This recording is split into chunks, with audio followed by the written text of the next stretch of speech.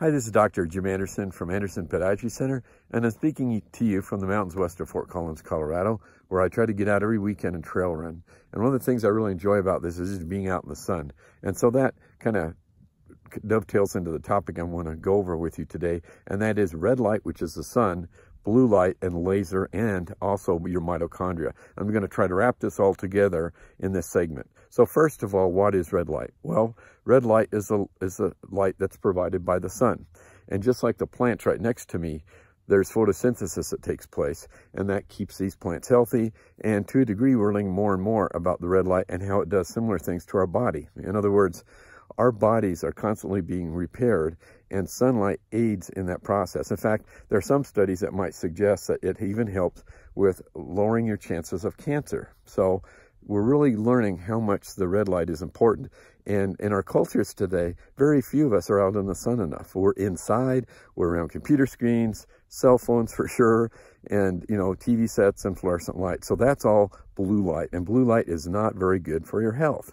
So that's pretty much the topic here, red light versus blue light. And right now, blue light's definitely winning.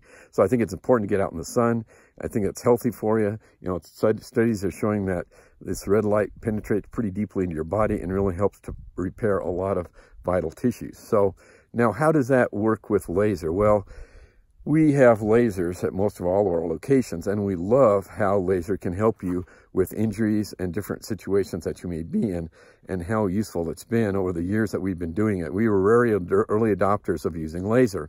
And so how does laser work? Well, that's another story, because lasers work on your mitochondria. And just like the sunlight stimulates your mitochondria.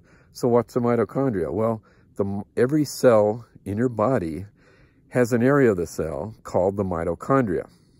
And the area called the mitochondria is where all the toxins are removed and a lot of the energy and reparative capabilities occur in your cell. So just understand how important the mitochondria is. And light has a lot to do with keeping your mitochondria healthy. So in a way, the laser is doing exactly what the sun does, but it's in a more concentrated area and it's in a shorter length of time. So that's the advantage of learning about the laser that we have and the red light that they provide. And so I wanted to put this all together. I'm out here in nature and just let you know how important laser technology is and how important it can be to you to help you with a lot of the symptoms that you're having, whether they're athletic symptoms or whatever ailments you may have, because laser helps through a really broad spectrum, through a lot of the diagnoses of different conditions that we see. So I appreciate you watching. We really welcome your comments, and if you appreciate this information, please click on the subscribe button. Thank you for watching.